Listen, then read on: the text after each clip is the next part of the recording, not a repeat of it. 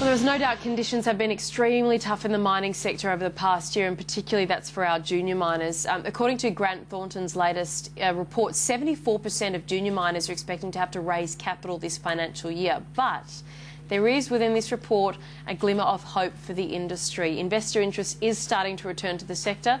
And for more, we're joined by Holly Stiles of Grant Thornton. Holly, great to have you on the program. Thanks. Let's just understand where we are at currently. What have you uncovered about the conditions for the junior miners at the moment? Yeah, so look, last year was an extremely tough year for junior miners. The 2013 financial year was pretty bad, but 2014 was a lot worse in a number of ways. So 79% of companies that undertook a capital raising in that 2014 financial year experienced moderate or significant challenges in doing so, which is a really high percentage of companies. And the number of companies in the junior mining sector that are running low cash balances is increasing. So we now have 50% of those companies that are holding less than $2 million in cash, right, which is increasing year on year. And quite worryingly now, there's 18% of companies which are holding a cash balance of under 500,000. So at that sort of level, without supportive shareholders, companies' options can be quite limited. Also, we're seeing that in our survey respondents, 44% of companies have a major strategy for this financial year around minimising costs, which is quite a high percentage of companies that, you know, that's their focus for this year, and a bit worrying for shareholders who are quite keen, obviously, to see a return on their investment now. Yeah, and a lot of these companies still looking to come with, you know, the cap out, saying we kind of need more funds as well. That's right, yeah. Very high percentage of companies that are going to need to raise capital in the next financial year. And so what are the kinds of companies your report's actually capturing? Who are we talking about here? So we're talking about the junior mining sector. So we look at ASX-listed mining companies with a market capitalisation of up to 500 million. So those companies, there are actually about 750 companies in that pool, which is about 35% of all companies on the ASX. So it is a very big portion of the market by number of companies. So this, I mean, it's not a great picture, really, when you say where we're currently at. Yep. There is an indication in your report that maybe we've seen the bottom. So tell us what those indications are, because there is starting to get a bit more interest, I guess, in this space at the moment. So what would suggest things have been through the worst, basically? Yeah. So look, I think any sort of recovery is going to be slow and probably a bit erratic as well. But we're starting to see some positive signs. So coming out in the survey, 2/3 of the mining executives that we surveyed felt that the investor interest has already started to pick up, or they expect to see that within this current financial year. So that's a really encouraging sign. Hope springs eternal, maybe, or what? Well, I think junior mining executives are always got to be pretty optimistic.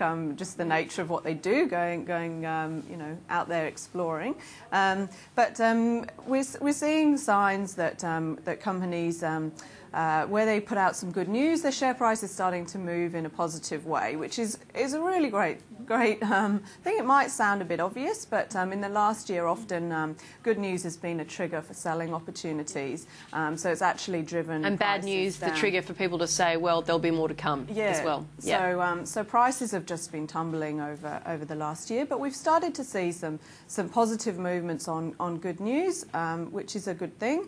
We're also seeing that 72% of the mining executives are anticipating an increase in the commodity price of their core commodity, which is a lot more optimistic than where we were last year. Okay.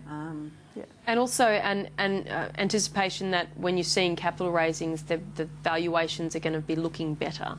Yeah. That's an interesting one. Yeah, so I think companies have had to heavily discount when they've been going out raising capital. The competition for capital has been extremely tough. As we said, there's 750 companies in this sector. There's a lot of companies out there that are reliant on regular equity injections. So the competition for capital is pretty high.